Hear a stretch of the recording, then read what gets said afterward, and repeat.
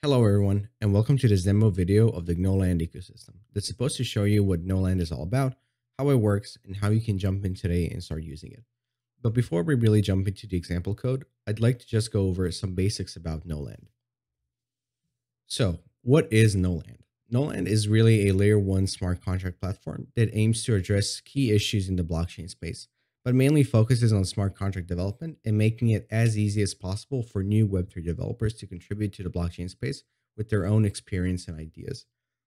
It does this using an interpreted version of Go called GNOlang, or GNO for short. And if you're familiar with Go, then you can really get started right away with GNO.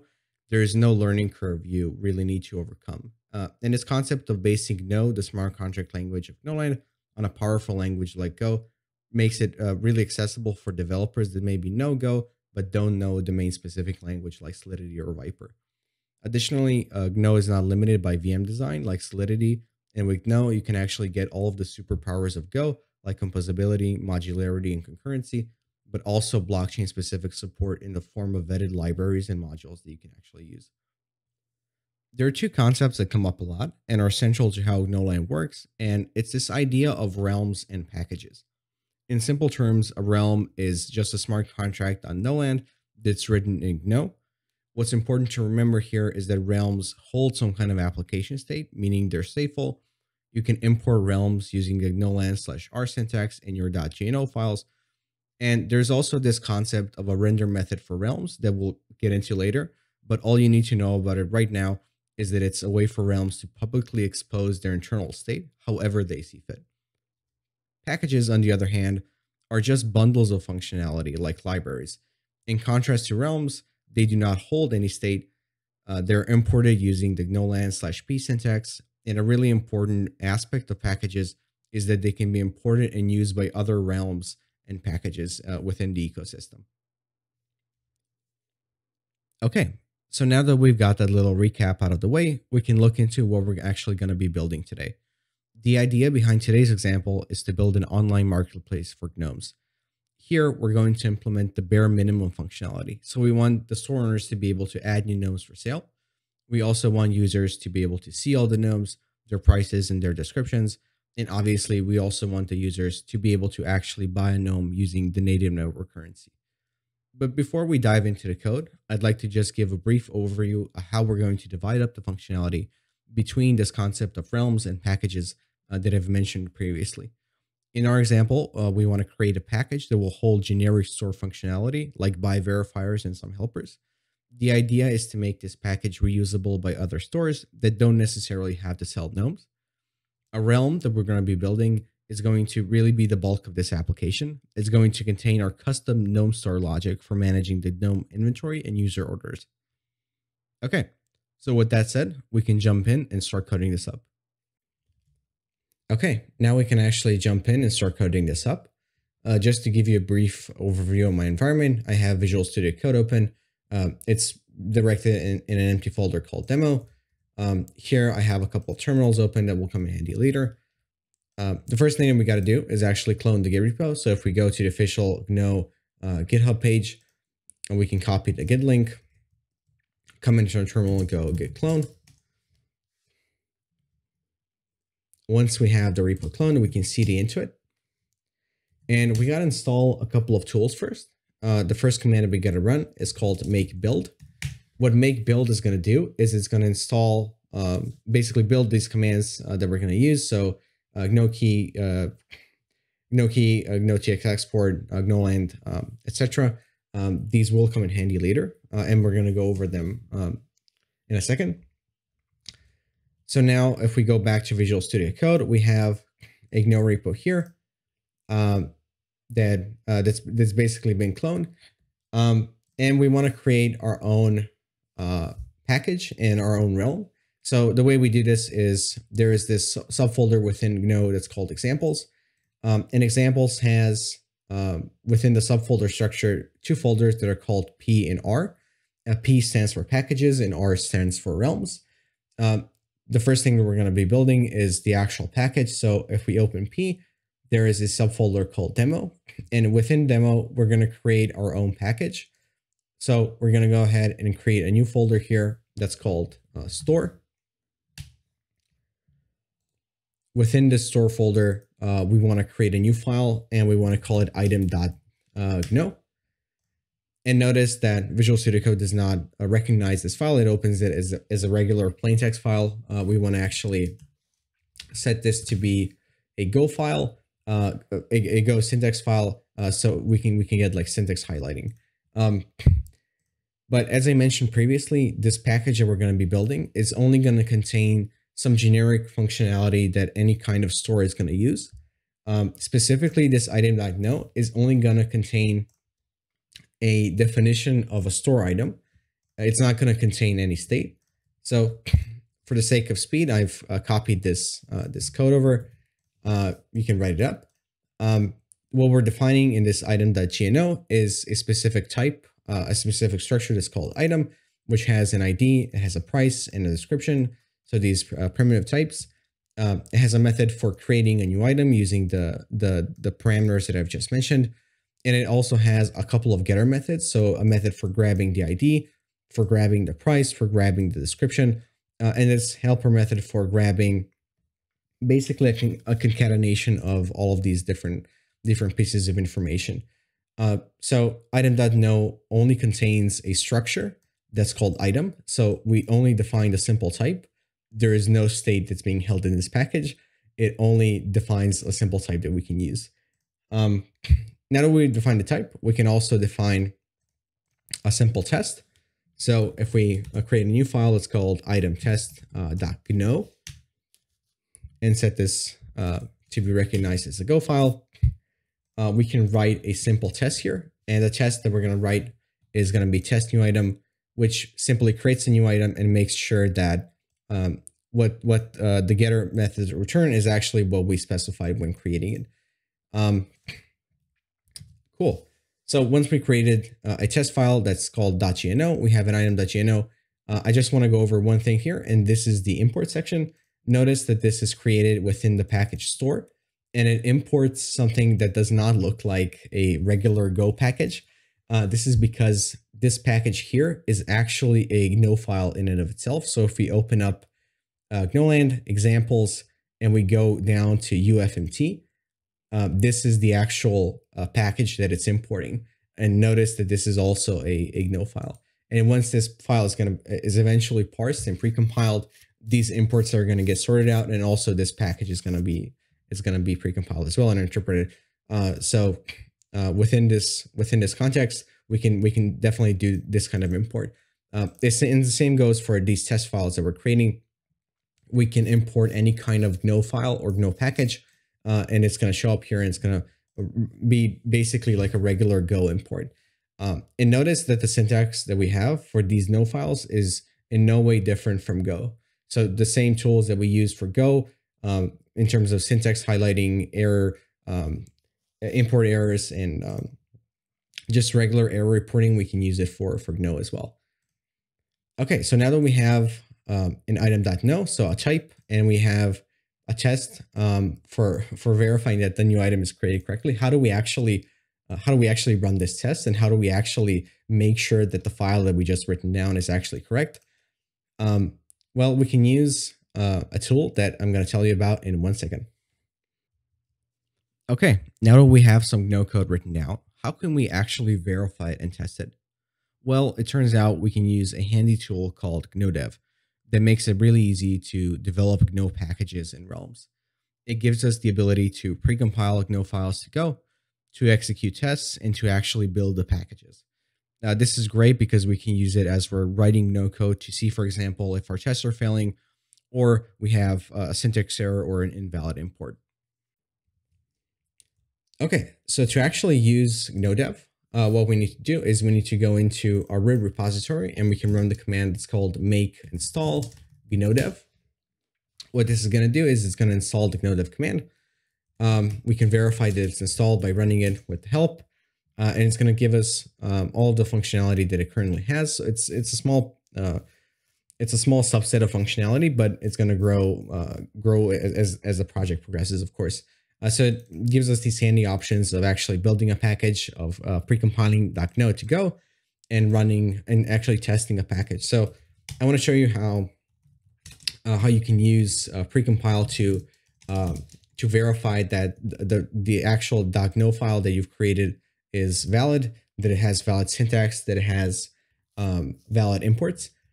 So what we can do is we can run gnodev precompile, and the only argument that it takes in is the actual GNO file that we want to precompile. So it's located in examples, GNOlang p demo store, and I'm gonna go and give it item.gno.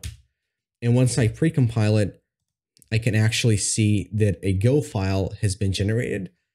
And notice that the imports have also been resolved.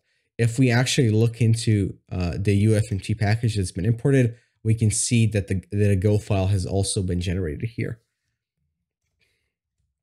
Okay, I want to do one more thing. I want to test this out. So how do I actually run this test and verify that this test actually passes? I can run a gnodev test.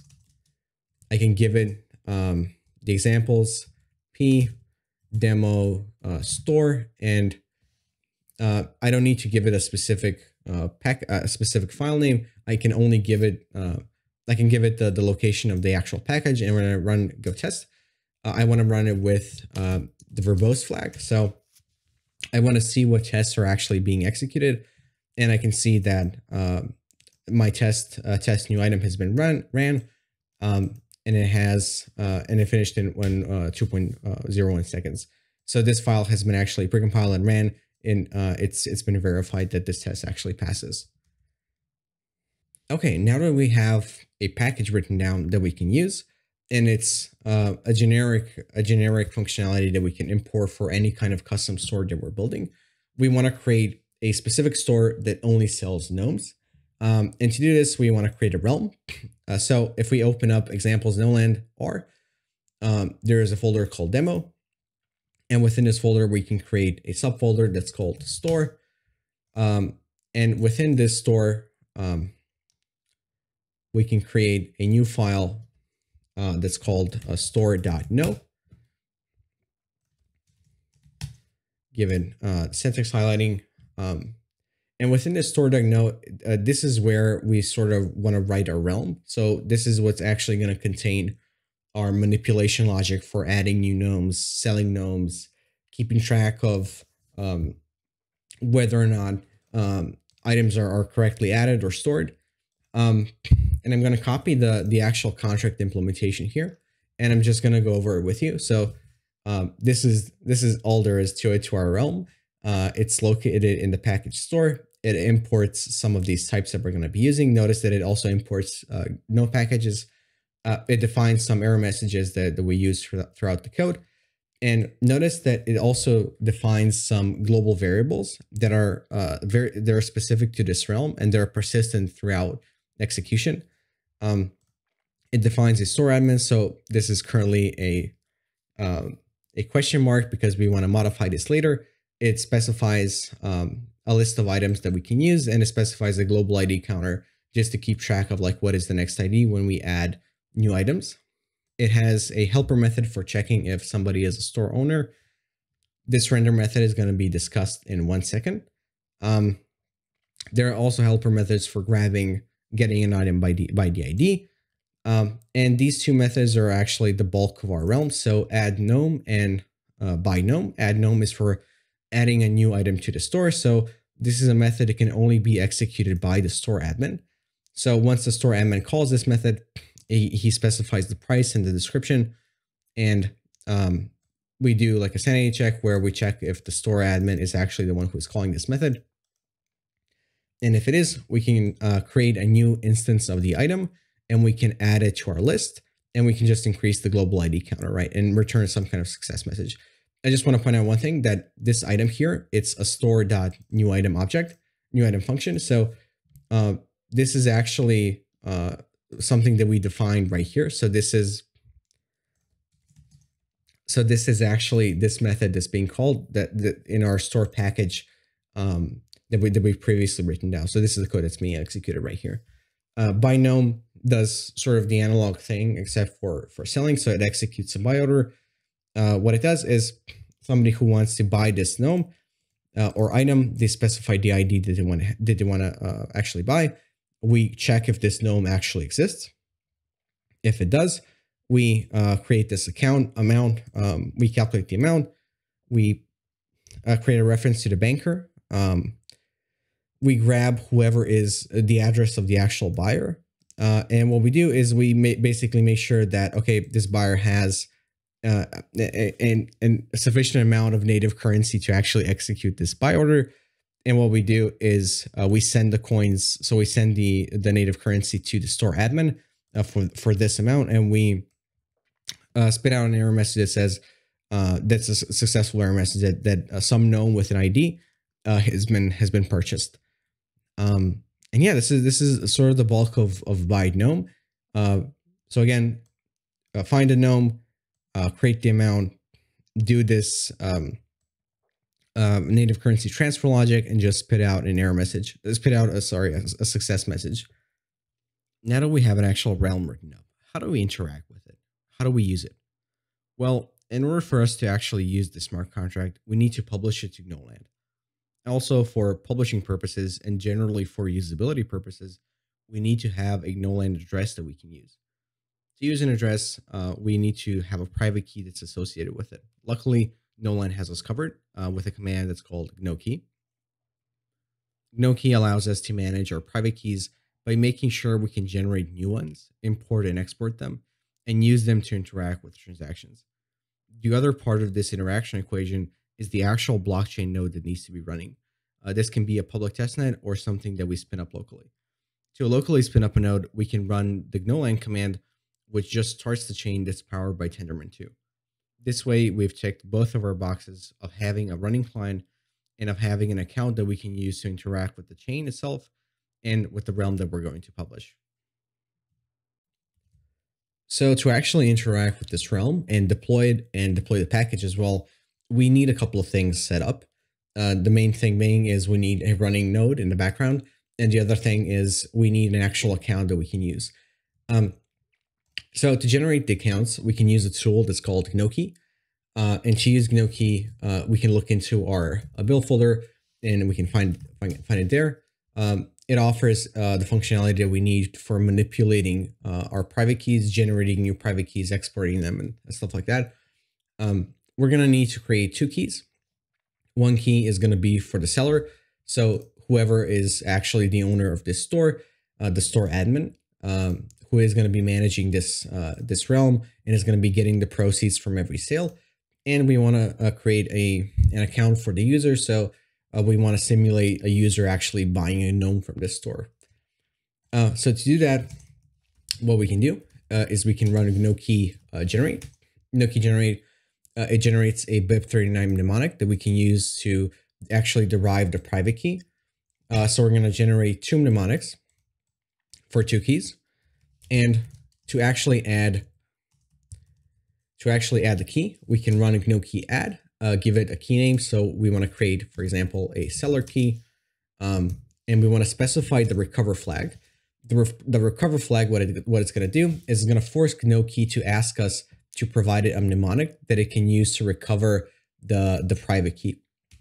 So it's asking us for a passphrase to actually encrypt the key on disk. So we give it a simple passphrase, for example, and it's asking us for our actual mnemonic. So what we're going to do is we're going to copy the mnemonic that we generated, and now we actually generated the key. If we want to see a list of all the keys that we have, we can run GNOkey list. It is going to give us an active list of keys that are currently in the key base. So we repeat the same process for the actual user key. So user key, we're going to use this mnemonic. Just copy it. Asking us for a passphrase, we repeat the passphrase. We give it the second mnemonic that we generated, and it's going to give us a confirmation that we now have two keys, one for the seller and one for the actual user. Okay, so now that we've actually generated our accounts, one for the seller and one for the user, these accounts need funds to interact with the realm and to do the package deployment and to do the realm deployment. And there are two ways we can get funds. One way is sort of quicker if you haven't still started the chain yet. And this is modifying a file that's called Genesis balances. This is a GNOlang Genesis balances. What this file is it's simply a spreadsheet of all the addresses that need to get topped off as soon as like the Genesis block is being created for the chain. So what we're going to do is we can prepend our own two key addresses that we're going to use for this example. There is a better way to actually do this is if you go in GNO, command no faucet, there is a README here that you can follow to deploy your own faucet and basically get funds for any kind of address on a running chain if you didn't do this Genesis balances check. This Genesis balances modification before you start the chain, right? But for our example, it's fine to actually modify the Genesis balances to give our accounts the funds that they need to do this interaction. Okay, now that we've created an entry into our Genesis balances file, we can actually run the node and build out the initial state. So the command that we're going to run is gnodev, which is in the build folder. So once we run the node, it's going to load up that initial state. And now we can actually start interacting with the packages and realms live on the node. The first thing that I want to do is I sort of want to verify that the user account that I specify within the Genesis balances actually has balance to interact with a realm or even deploy a package. And the way I can do this is I can run a command on GNO key that's called query, and I specify auth accounts and I specify the address of the account for which I want to check the balance for, and I specify the location of the node that's running. In my case, I'm running this node locally, and that's why this is localhost, but this can also be an address of the testnet that's currently open. And if I run this command, I can actually see that this address, which is the seller account, has some kind of initial balance that I can use. Okay, the next thing I want to do is I want to actually deploy the package. So the package that we're going to be deploying is within pdemo store, so this item type. The way we do that is we run this command.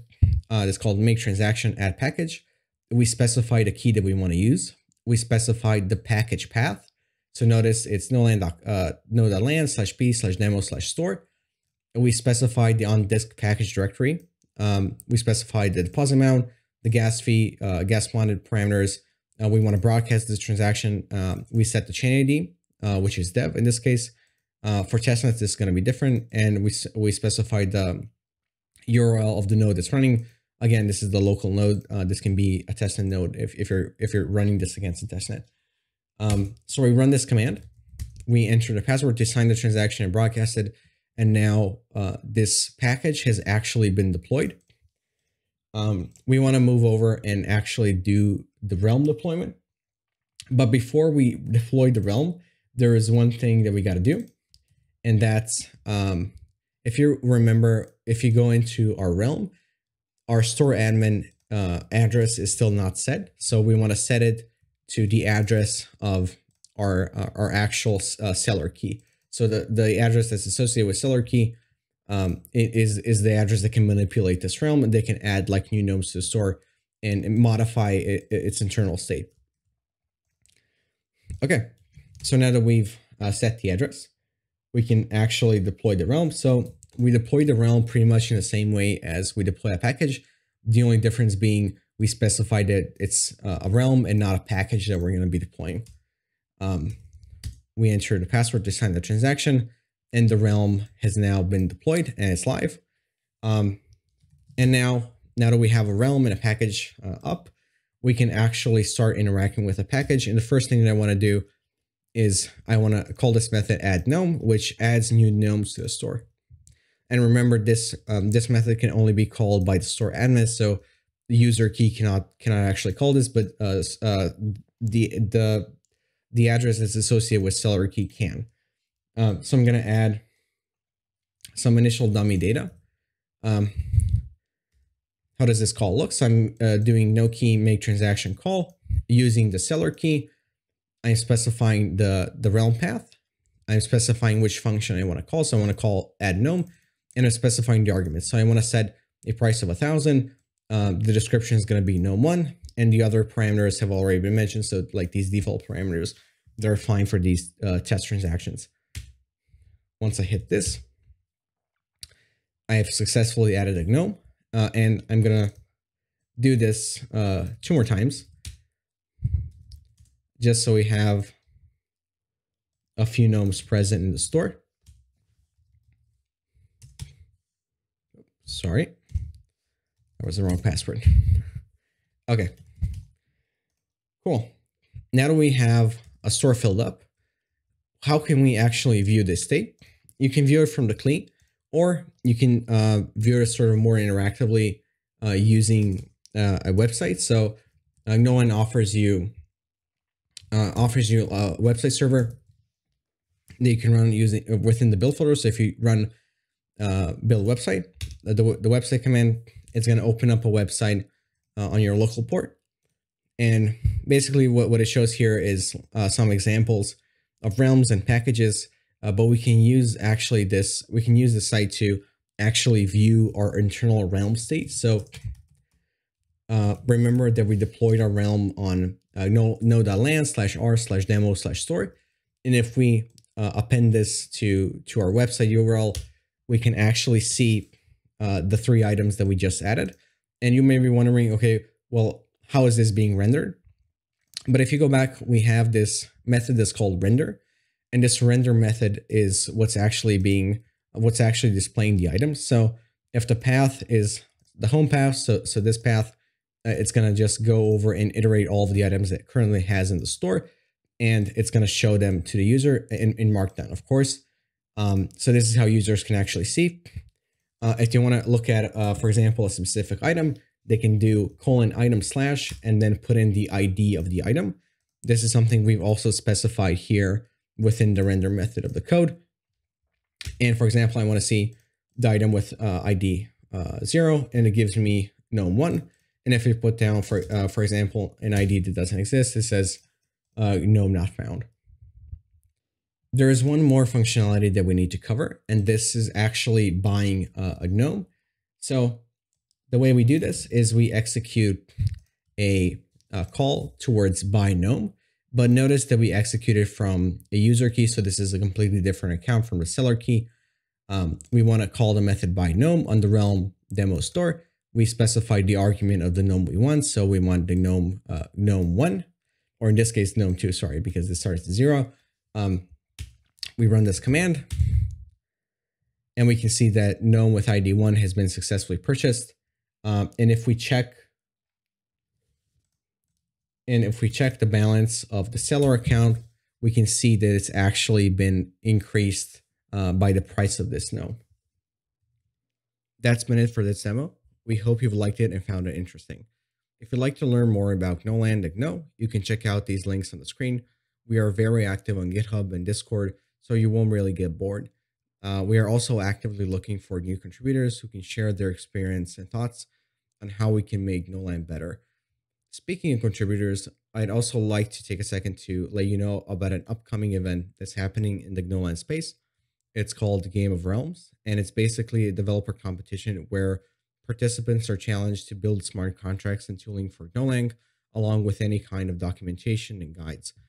It's just about making GNOlang better and more secure by having developers come in and give their input and ultimately be rewarded for it. If this sounds interesting to you, you can learn more about Game of Realms on our official Discord. Thank you for watching, and stay tuned for more GNO content.